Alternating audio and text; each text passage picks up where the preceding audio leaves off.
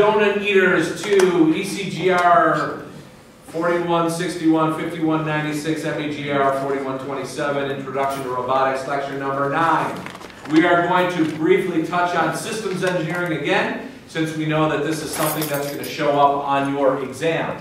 So I want you to start thinking about if we are going to have an example of a problem, all right? Let's say I am going to design a vehicle. And as a matter of fact, this is the beginning of Zapata. So my vehicle will travel rough terrain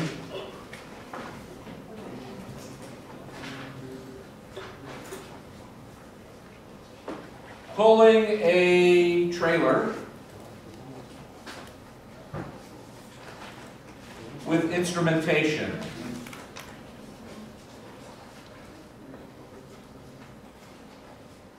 And it's going to travel in a very, what's the best way to put it, very lawnmower-like fashion.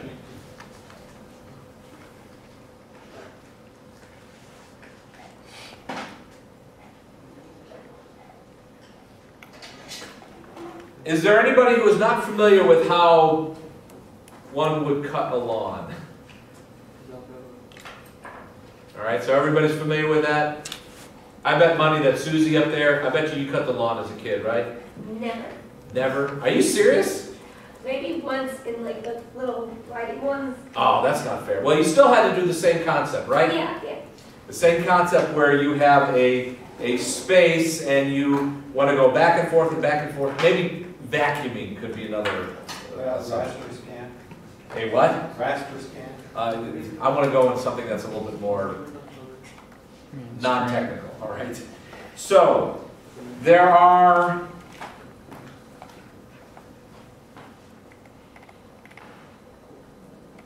occasional 4-inch and larger trees that must be avoided.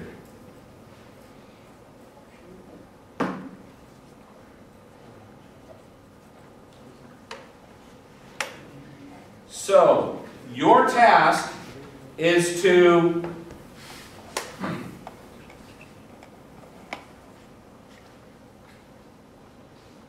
identify parts,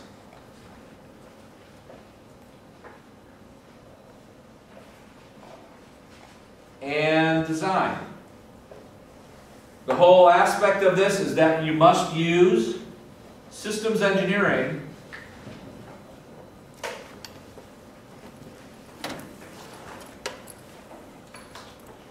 reduction. And again, system engineering would be, reduction would be categorizing main categories and then identifying the requirements for those. So, let's look at, here I'm going to say, here is my robotic vehicle, and I'll just identify it as a block with wheels. And my robotic vehicle is going to pull behind it a trailer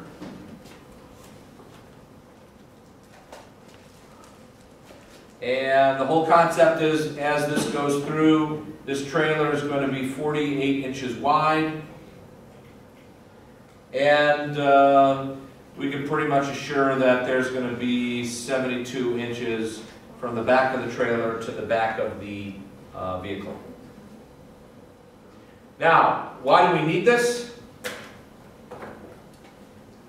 I have started work on a project called Zapata, which will actually go up and down a field pulling behind this trailer.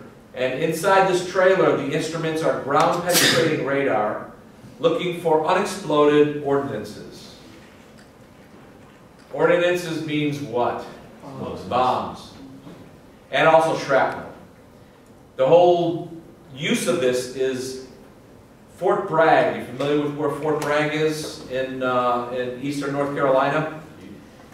Is an Army base, and they actually used some of the space there for practice bombing runs during World War II. And now they're wanting to convert some of that land to old bombing ranges to something else. Well, wouldn't that be really bad if they converted it to barracks? And in the process of building, they dug up and detonated some old World War II era explosive. So they have a desire to go over this old bombing range field and look for these things. What they will do, and very often, you can walk over the area and not detonate anything. But they still want to find it with a piece of instrumentation because, again, there's also shrapnel that they want to pick up from underneath the ground. They want to characterize anything that's huge, that's underneath there that would be unexploded, and then shrapnel that's fairly big, no deeper than 3 feet. So the goal of this systems engineering reduction is to actually identify what needs to be in the robotic vehicle. Because even though it's not necessarily dangerous, it's extremely monotonous, and they want to ensure that they cover every single square centimeter of that field without missing any space between rows. So let's do a quick bit of reduction and say for this system, and the system is just going to be this robotic vehicle right here.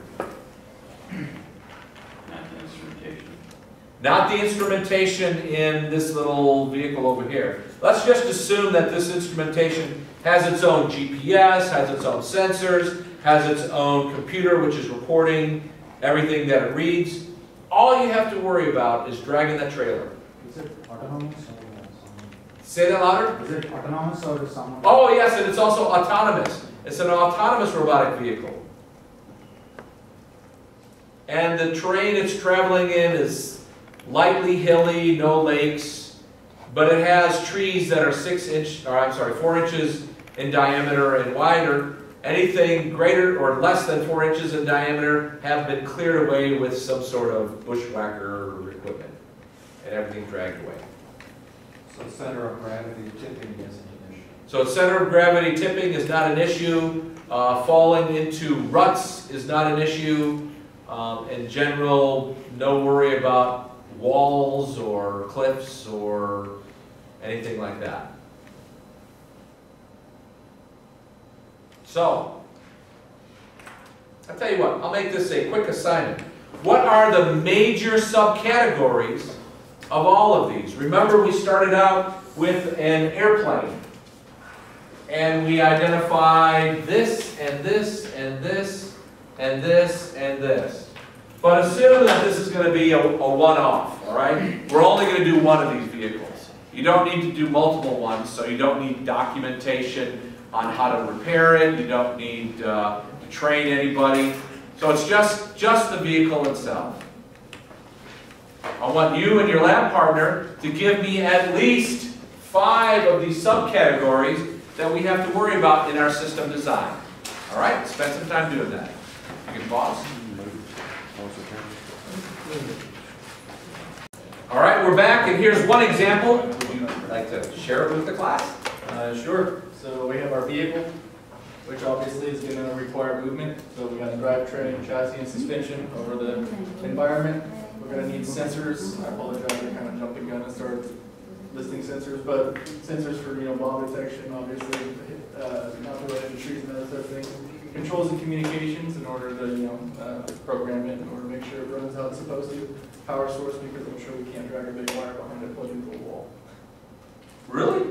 I mean, maybe we can. Okay. Unless it's real heavy and it's a ordinance. Okay, I'll think about that. All right.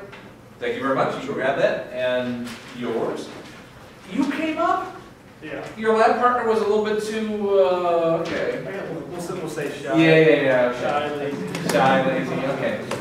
Major subcategories. Yeah, we didn't make a pretty diagram or anything, but obviously you have navigation, doing different autonomous activities, steering, similar to his drivetrain, orientation, so you know where you're at, obviously like GPS type stuff. Obstacle avoidance, you have many that's in overall sensors categories. Power, different electrical stuff, you know, you got all the wires running, and communication, we're thinking possibly using a CAN network might be good. We get kind of specific on something. All right. Now, thank you very much. Now, again, the major concept here is you took an entire big problem and you broke it down to something a little bit more detailed. And then, as we saw in another group, you break it out even further. So now, when you're identifying your requirements, let me say, for example, you came up with some areas such as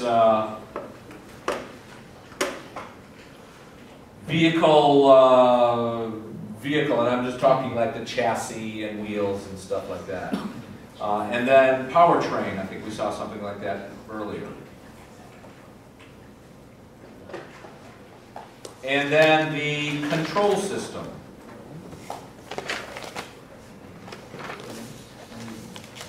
And then the location services.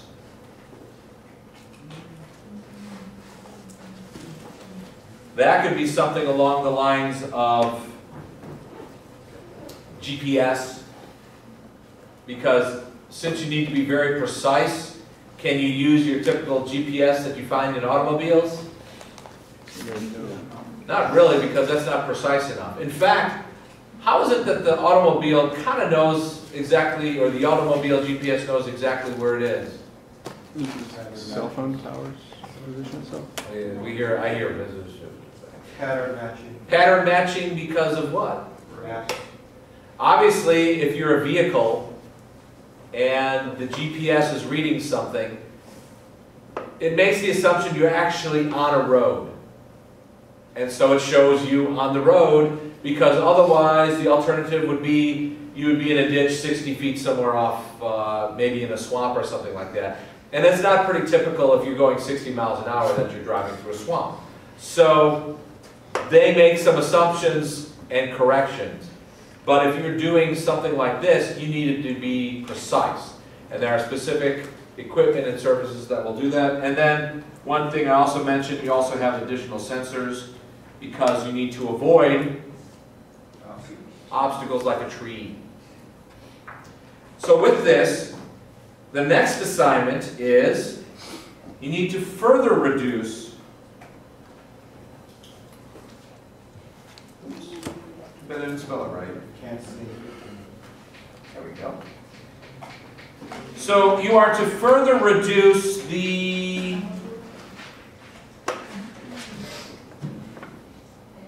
control system, let's say. And to give it some requirements.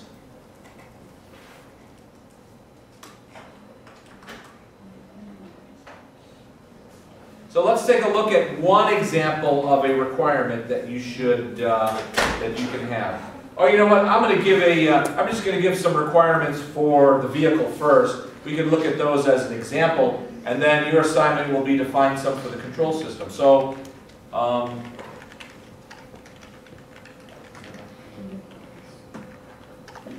this is in the sub-area of vehicle. The vehicle shall be able to, again there's a key word, be able to run in snow, rain, and sun. Will you post this on Moodle? Oh yeah, this, all my notes are on Moodle right now. Okay. Even the system engineering ones are up there if you didn't look. Now, why is this important to say stuff like snow and rain and sun? Waterproofing? Waterproofing? Enough traction. Traction? Why would I even mention something like sun? Don't overheat. Sunburn. What was that, somebody up front? Overheat. Overheat? Could interfere with the sensor. Ah, could interfere with sensors too.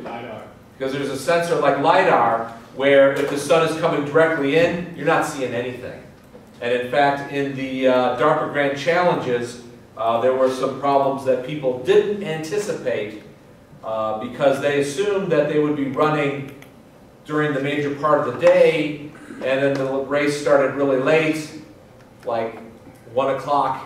And as time went on and the sun went down and vehicles started driving into the sun, they lost it. They couldn't find anything. That's why the very first DARPA Grand Challenge, nobody finished. So, let's see. Hey, another one, vehicle. The vehicle shall operate.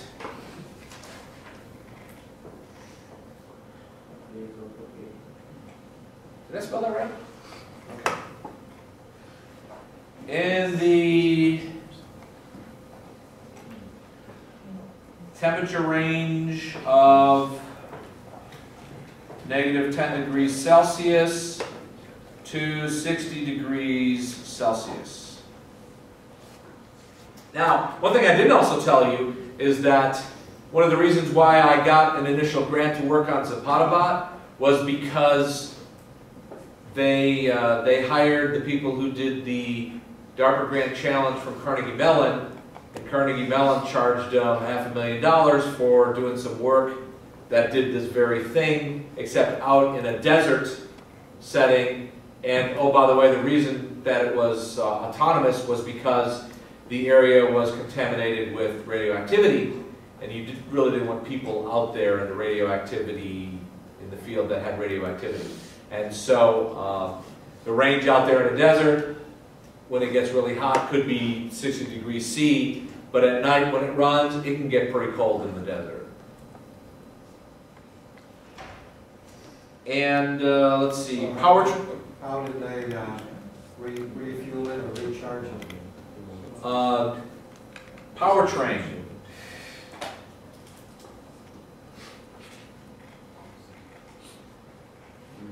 The vehicle shall operate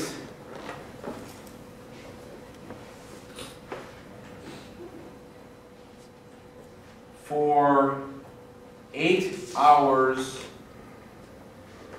continuously. So obviously, when they have a requirement like this, that they have to figure out that you're running for 8 hours without having to refuel or recharge a battery. So was it supposed to drive back to a free charging station? It was supposed to drive back to a safe area where they can refuel it. And I believe it was gasoline based, and since they were not accelerating tremendously, they were able to put an extra tank on it and just run for the 8 hours. Because how long can you drive for on a typical tank of gas? So they basically had to back off the distance for the worst case and get back to the safe. Correct. And maybe another one, the vehicle can be powered by gasoline or electricity, so you're not actually limiting when you're doing the design.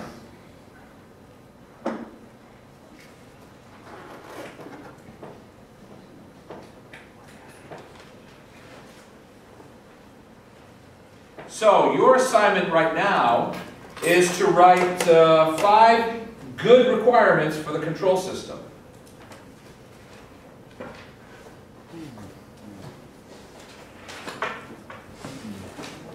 So do you have any questions about the operation of this before we have you work on that?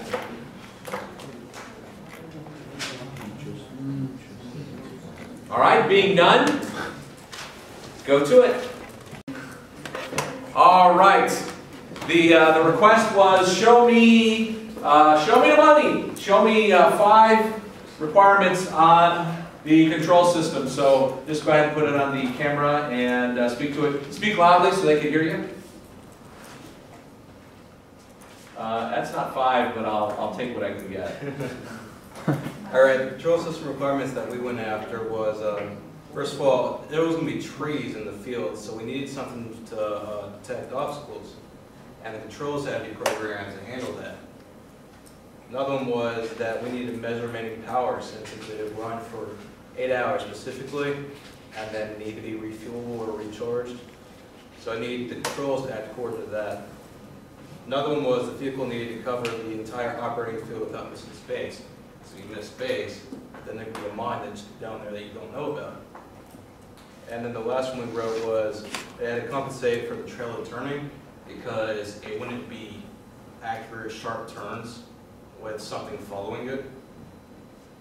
Those are all very good. May I keep that? Sure. Okay, what I'm going to do is I'm going to scan it in tonight in the scanner, and then so you'll get a copy of it that way. Okay, all right, thank you. Next.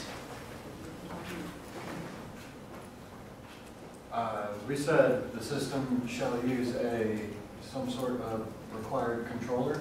We weren't sure which one. An X controller, I see. It's blacked out. It's top secret. The Is system. that because it's you can't tell me or you have to kill me? I don't know what it is yet. Okay. The system shall operate within military standards. The system shall be contained in a waterproof vehicle. The control system shall not be disturbed by the detection sensors. The control system shall be compatible with the necessary sensors. The control system shall function in a radioactive environment. Ah. Okay, very good. Thank you. Can I have that too, okay, I'll take that. Thank you very much. That means you're missing a page of your notes. I'll have it for you next on Monday, so you can study for a moment. So I have pretty much beat systems engineering in requirements to a pulp. So I think we've pretty much done everything there that we would that we need to do. So any other questions about systems engineering? All right, thank you very much. All right, introduction to robotics. Today I'm going to cover some concepts of motion, and this was one of the topics that I kind of quizzed you on in a quiz. So let's see if we can do this operation ourselves. But this has to do with gearing. So our wonderful friends in mechanical engineering may have an up on this. So let's take a look at this. Let's say we have a motor, and based on the motor, we're going to have a conversion of 53 revolutions of the motor is going to be equal to 1 revolution of a wheel.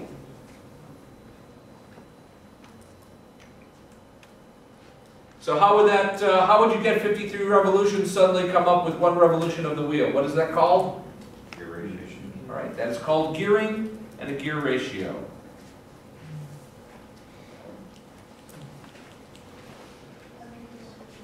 So my question to you would be, let's set up a problem.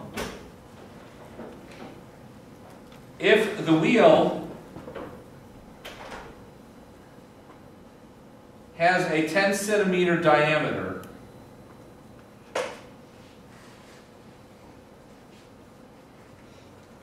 and you want to travel 100 centimeters, how many revolutions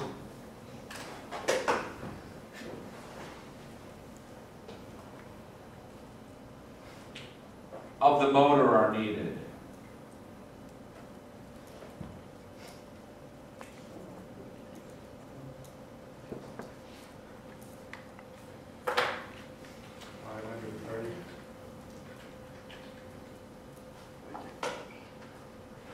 He doesn't mention your gearing at all. So 53 to 1. 53 to 1. Are you sure? I said the diameter. Be about 159. So does everybody know how to set up this problem? Should I do it once just to see what would happen? Yes? No? All right, let's take a look at this. First of all, what we are saying is that if you're going to travel 100 centimeters, you know that you're going to travel a certain number of revolutions of your wheel. And what is the circumference of the wheel? 31.4. All right. 2 pi r. So it's Pi d. 2 pi r or pi d. So the circumference is going to be 31.4 centimeters. I'll just go to that far, right? So obviously, to travel 100 centimeters, one revolution of the wheel is going to be equal to 31.4 centimeters. We also know that one revolution of the wheel is equal to 53 revolutions of the motor. So the answer is going to be 5,300 divided by 31.4, which is what? Anybody with a calculator handy? 169. 169. Is that because you did it already? Yes. Or are you just that smart? Well, both, because if I did it already, then. Oh, you're trying to be humble, right? One thing I need to point out is that just like when I was a kid, I learned you have to make sure that all the units cancel out too, right? So we have centimeters cancel out, wheel revolutions cancel out. So it turns out that we're left with 169 revolutions of the wheel. Motor.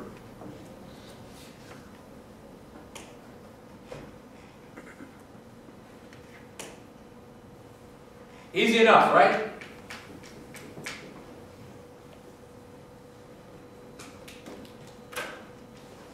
So now let's look at another problem.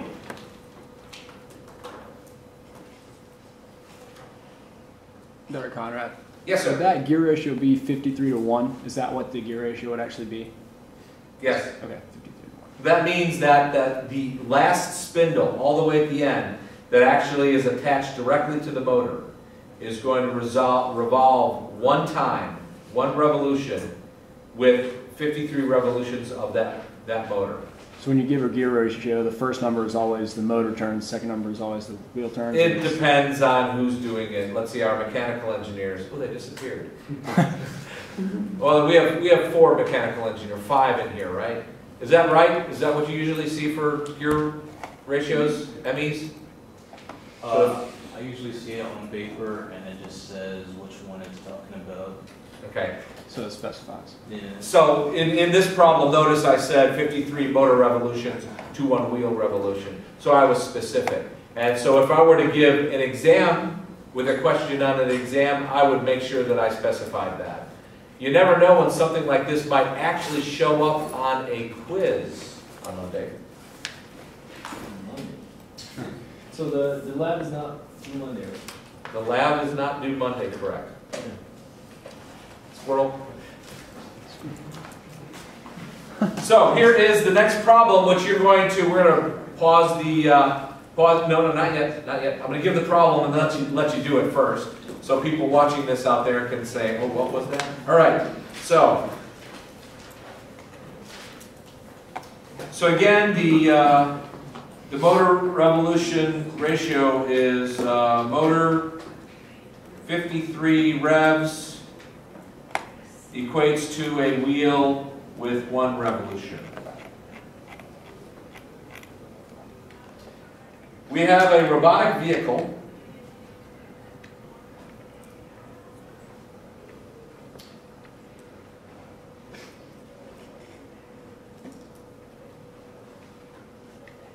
like this, okay? The width of the robot is 30 centimeters. And I'll count that at one wheel to the next.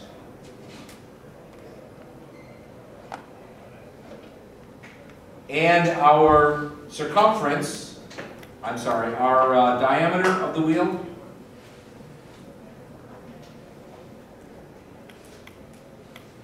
is going to be 7 centimeters. And I'll declare this the center of my robot. So if I want my robot to rotate 180 degrees in place,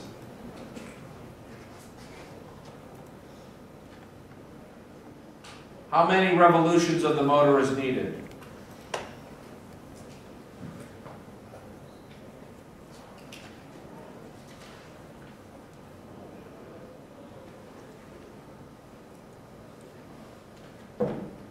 Seems easy enough, right?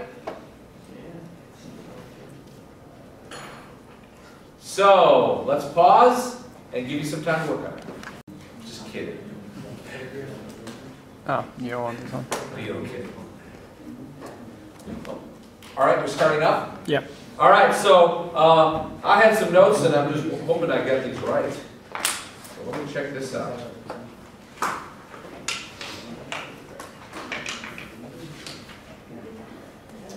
So, maybe I should say, what is the distance traveled?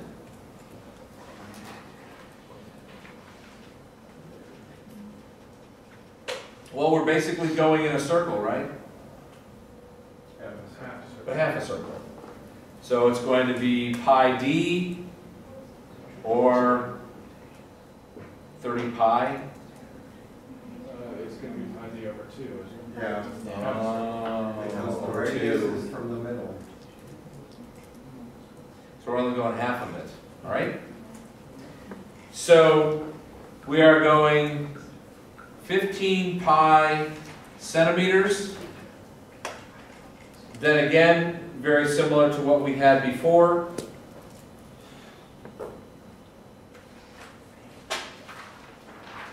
We have our circumference of the wheel. And what's our circumference of the wheel? 7 pi. So we're going to get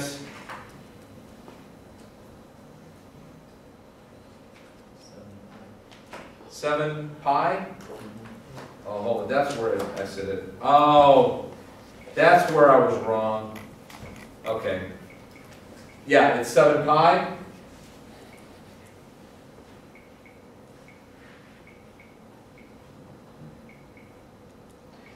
And that's going to equal to 1 wheel rev. And then, of course, 1 wheel rev is going to be 53 motor revs. Times 2 motors. The assumption is they're both traveling in the same direction, right? So this is the rev for each individual motor. But both of them will have to do it. And then the answer of this turned out to be, what was that, 113? Yeah, 113 and a half. 113.5 motor revs. I was a little bit messed up because my notes said the wheel radius was 7, not the diameter was 7 centimeters, so I was a little bit messed up. Sorry about that. So the person out there, I corrected that it was my mistake.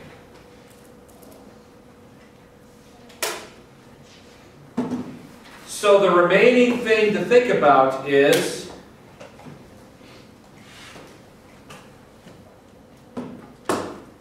if your vehicle has 7 trying to think, it's about 7 centimeters for our little Digilant vehicle, right?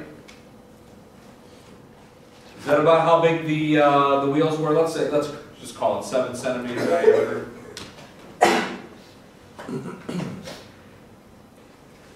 Wheels.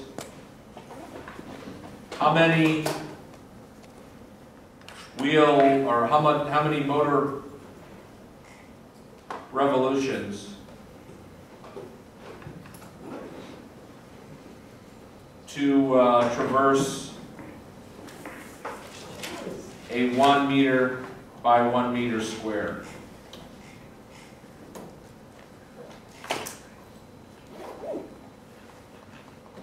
So rather than going through this or having you go through this on your own and then coming back and looking at this, I will leave this to a at-home exercise. You never know when something like this might show up on a quiz.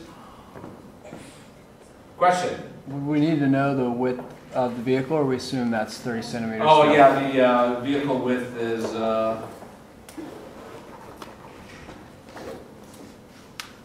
is 30 centimeters. Does that matter if you're traveling in a straight line? You're traversing a square. If you're traversing a square, you have to turn, right? And also assume, Or we assume straight above the line the entire way around? yes, you make 4 turns and drive straight. Otherwise, The gear ratio is still 53 to 1. yeah, 53 to 1 gear ratio. All right. Any other questions? What type? Are you talking about a standard turn, or are you talking about going up pivot turn? Pivot turn. So no Ackerman steering. That's it. Thank you very much.